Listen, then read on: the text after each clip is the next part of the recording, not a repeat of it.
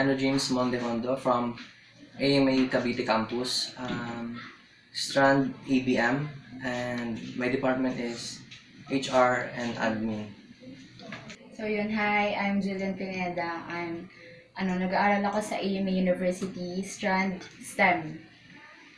Tapos department, operations.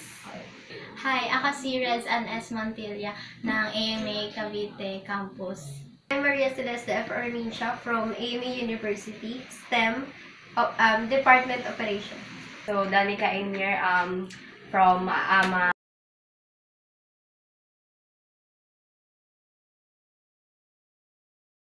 My expectation in this company is ma-develop ko yung, ma-enhance ko pa yung sarili ko in terms of management.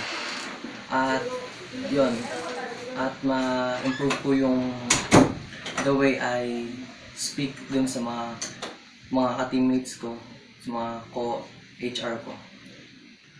Syempre, marami akong expectation. Pero yung pinaka, ko talaga is yung magiging related siya sa kukunin ko sa college. Yun. Tapos marami akong matututunan. Tapos, nireach naman nun yung, expectation ko. It reached my expectation for the reason that nung pagpasok ko dito, kasi diba sinasabi nila sa labas na, uy, maganda yan sa ROC, may matututunan ka talaga dyan. Kaya ngayon, nung paalis na kami, sabi ko na may natutunan talaga.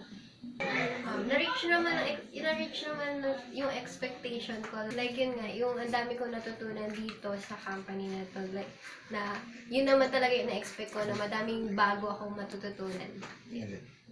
Yung una, yung expectation ko talaga dito. Big company siya totally. Kasi, yun.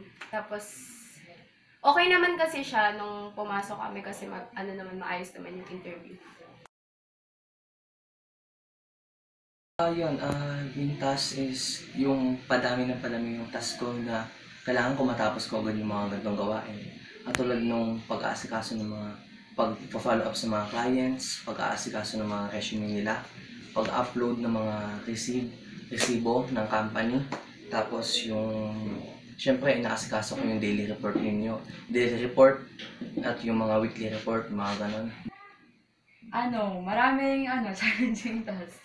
Siguro yung sabay-sabay yung task, tapos yung deadlines, tapos yung mahirap hanapin yung company owner, tapos yung email address nung owner, yun. Yung 3K na leads. Though, na-reach naman namin, kaya okay naman. Pressure pero okay lang.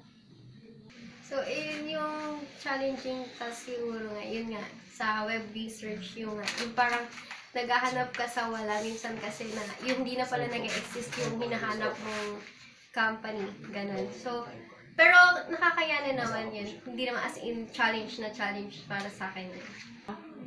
Yung 4,607 leads na kaming apat natapos namin. Birthday ko, nung start ako ng Immersion kasi dito is December 19, which is birthday ko. At yun yung pinaka magandang araw para sa akin kasi start ng birthday ko at yun yung saan nag-start din ako mag-immersion. Siguro yung bonding namin na mga ka-intern ko. Tapos pati na rin yung client meeting, pati yung mga namin, mga challenging tasks. Nung Christmas party. Kasi ang saya lang namin nun kahit nasa work kami, chill lang. Kasi nga, Christmas party. Batch nung last time, nung sa kabatch namin, siguro yung ingay yun yung pinaka-memorable sa akin. Tsaka yung ambience. Yung paulit-ulit talaga kami nag-represent about sa data entry. Yan. Oo, yes. Marami akong natutunan dito sa company. Tulad ng time management, pagpasok ng maaga. Kasi nga, yun yung isa sa mga problema ko, yung time management. Oo naman, sobrang dami ko natutunan, lalo na kay Sir. Tapos kay Kuya Julian. Tapos, okay lang yung company sa akin. Maganda. Natuto ako in a way na dati kasi lagi akong late sa school. Tapos pagdating ko dito, parang may something sa ROC na pabago sa'yo na katulad ngayon, hindi na ako nalilate pag pumapasok ko dito, pati din sa school. Okay naman siya kasi bukod sa maganda, marami ka talagang matututunan, hindi katulad ng ibang pag-OJT-han mo. Siyempre yung mga co-employees ko, yun, saka yung mamimiss ko din yung mga paano araw-araw kong ginagawa, yung mga palagi kong ginagawa dito, yung pag-manage, yung siyempre pakikipag-usap sa mga bago, pag-interview sa mga applicants, yun. Batch 3, yan, yung batch 4. Tapos sila sir, mamimiss ko. Tapos yung mga task, yan. The people and leads. Unang-una yung people, yung mga nakasanayan kong gawin dito, yung pag-encode. Tapos yung mga, yung mag-uunahan kami makaabot sa, goal naming leads, yung mga payabangan ng ibang groups like that. So, ayun. Yung kahit madaming ginagawa is pa din, nandyan pa din sila para magmasaya, ganun. Yun, maraming beses akong parang feeling ko, yun, give up na ako kasi tulad nga, minsan may ka-conflict ako sa schedule, ako lang yung mag-isa sa HR.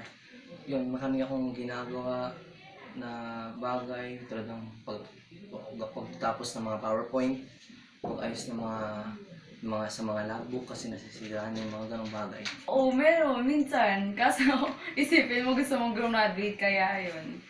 Pero, continue lang. There wasn't a time that I think that I want to give up. Kasi ako, naniniwala ako sa buhay na hindi ka dapat susuko sa kahit anumang iba to sa'yo ng buhay. Pero kung may magkakaroon ng time na may kailangan ka isuko, I think kailangan mo i-let go, i-give up para sa mas makakabuti. Siguro dumating sa point na ganun, yung as in nagsabay na yung sa school at saka yung dito, sa immersion, yung parang nakakatamad na bumangon. Pero, naman, as of now, yun naman, nakasurvive. Wala sa pagkakataong yun kasi kailangan ko talaga yun kasi kailangan graduate. Pag-prepare ko ng mga timesheet nila. Yan, yung pag-prepare ng mga timesheet mula ng batch 3 at yung paglagay sa Excel ng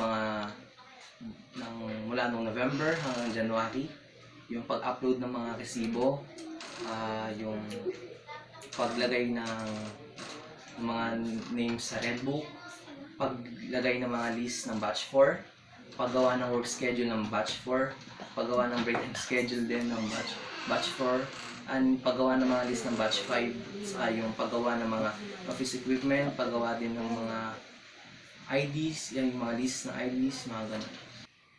Yun nga, yung hahanapin mo yung di mo mahanap.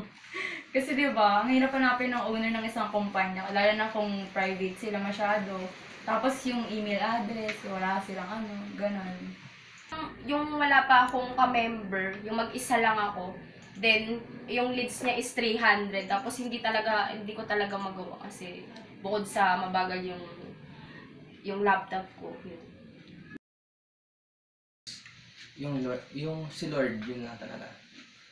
Yun lang bibigay sa akin ng lakas para pagpatuloy yung mga pag-immersion ko, magkakaroon ako ng lakas para di ako sumuko. So, ginagawa ko naman yung best ko hanggat makakaya ko. Motivate sa akin yung gusto kong makagraduate. Yun. Yung mga katrabaho ko and si Sir and Kuya Julian. Yung makagraduate. Siyempre, gusto kong makagraduate yan.